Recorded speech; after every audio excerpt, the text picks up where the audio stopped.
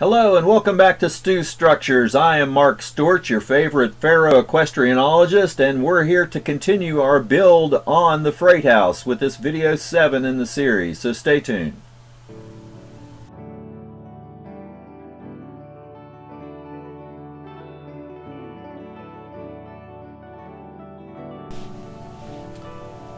Okay, so welcome back. I'm glad you're coming back and sharing this time with me, and hopefully you've got a building in your lap that you're scratch building while you're watching my videos, and hopefully learning something from what we're going through in this process of building all these buildings for Grafton, West Virginia.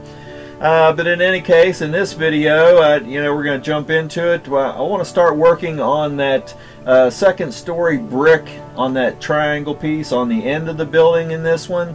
I want to continue with wrapping around the brick archways and the dental work.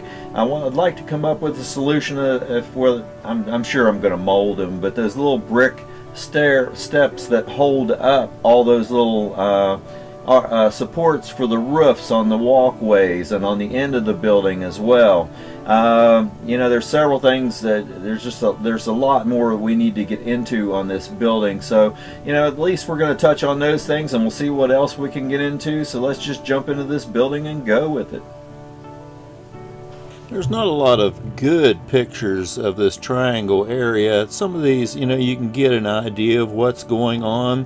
This is layered the same as all the walls were, and it has this big vent structure in the middle. And it also has this wood ornamental work underneath the eave up at the top as well.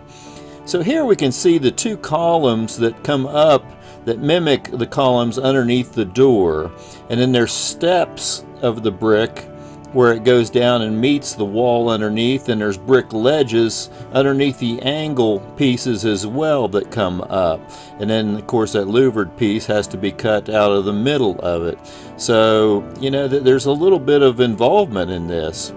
So we're going to come back and just start the layering at first. On the bottom edge we're going to do a 2-layer brick ledge all the way across, and then I need column pieces that are 1.5 feet wide to come up and then that brick edge. So we're going to come back here and just lay out where the columns go before I start gluing anything into place. And I just laid it on the bottom half of the building and made marks as to where the columns were.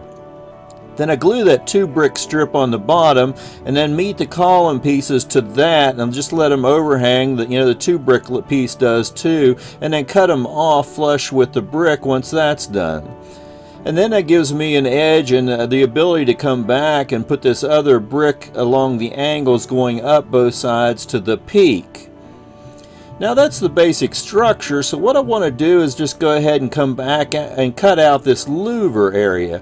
And you can see that the brick arch over top, it's about 1/2 brick wider than that archway from either of the columns on either side. And the top of the arch comes even the brick with where that angle meets on the columns on the side. So I kind of know basically about where this is going to be. So I lay it out and mark the uprights and put my circle template on there and get the arch right in it. And then I come back and just drill a hole, use my nibbler, and then use my knife and a file, and just get the opening all cut and open where the louver will go. Now where this meets the other wall, I want to give it a little bit more support. So I went ahead and just cut this brace piece and these tabs that will go down in behind the other wall once I glue this wall to those. So it'll give me good structural support in there. And you can see, this is just the outside view of it and how it lays out, but basically it just, gives me a lot more glue surface. So, on this end here, we went ahead and did the archways and the brick up in there too before I attached this wall. Not that you would have to, but, I'm just trying to slowly come around the building and get that work done on it as I'm working on other stuff too.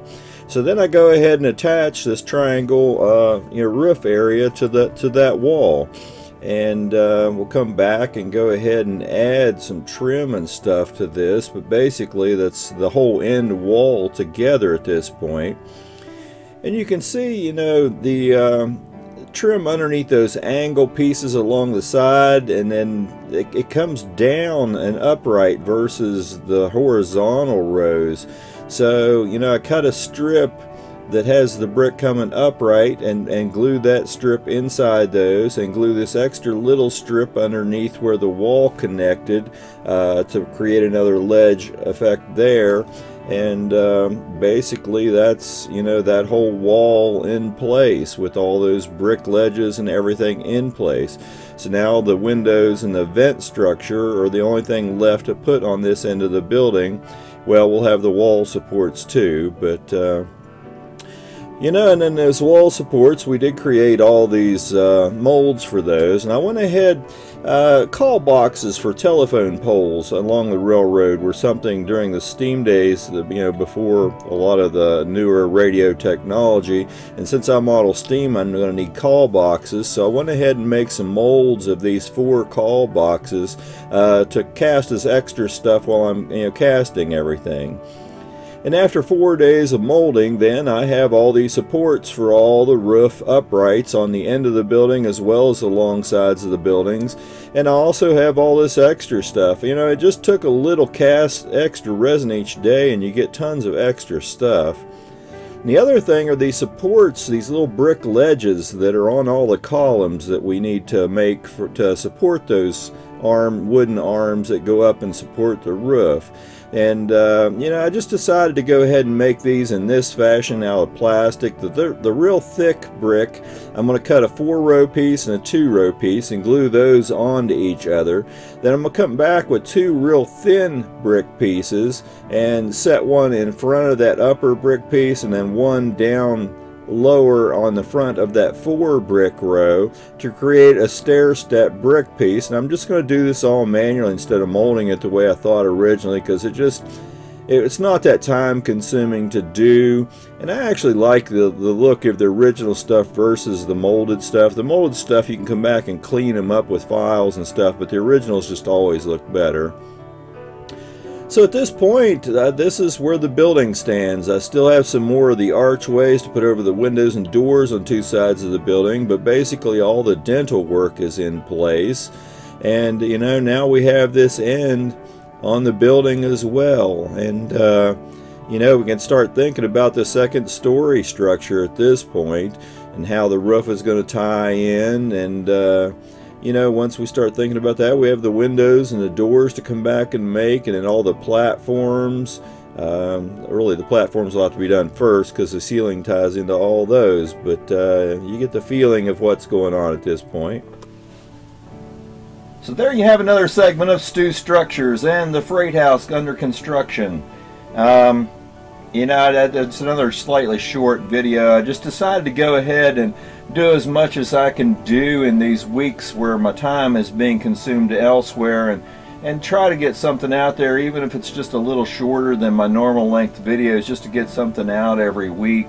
I don't know how long this is going to last either. I'm really pushing everything from all ends right now to do as much as I can do elsewhere in my life. But I do want to continue building on this building, so I'm getting a little accomplished each week.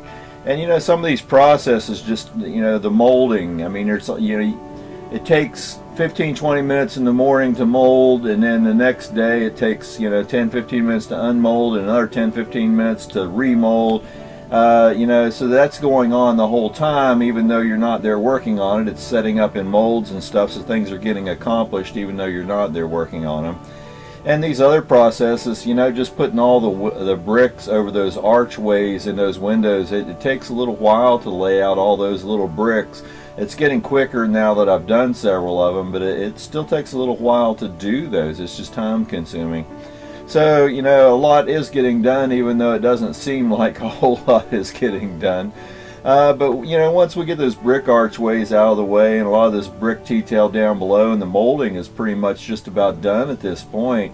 Those brick ledges I decided to make by hand. It was just a whole lot easier to cut the brick and glue them real quick than it was to mold over several days and make the molds and all that type of thing. And I like the looks of them. That you know, they look better than some of the molded brick detail I made, so it'd be nice to use those for those supports that that I molded to hold up the roofs and the awning, the eaves and stuff. But in any case, like and share these videos. There's people out there in the world that want to know this information and don't have a clue that it's out here. So share it with them. Subscribe to my channel and hit the little bell icon down there, and then you'll be notified when I have videos that come out each week. And you know, I do have odd stuff that I throw in from time to time.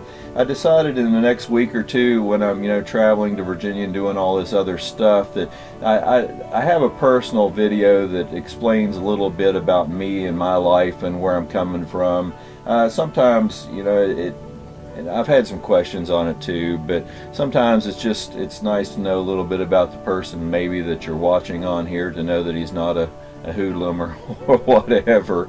Anyway, I'm from West Virginia. I'm a hillbilly. I do landscaping and stuff for a living. So anyway, I with everything I'm going through in my life right now, I just thought it'd be nice to put out kind of a personal video to give you a little bit of my background. So I've got that together, and it'll come out maybe in the next week or so as one of my weekly videos, to give me time to get some other stuff done as well, and then get back into the building of the building here a little more. So in any case, I hope this has given you a little bit of inspiration to go out there and try to scratch build some buildings of your own. It's all learning process. You're never going to be able to do it if you just don't jump out there and do it. And you'll be amazed at what you can accomplish. It's really not that hard. I say this over and over, but it's more time consuming to figure out how you're going to do things than anything else. And a lot of things you can find videos on. That's why I'm throwing these out there, that maybe give you some ideas and ways of doing things that may or may not work for you, but maybe they'll lead you into a better process to where you end up with a better product than what I'm doing. So it is all trial and error. So anyway, I do appreciate you coming back and sharing this time with me. I enjoy putting these videos out there, and I'm getting quite a few subscribers now, so it's nice to know that people do want this information. I didn't know where to go to look for this kind of stuff when I was doing it, when all these channels first came out on the internet. And there's getting to be more and more of them now, but not a whole lot of people do scratch building out there.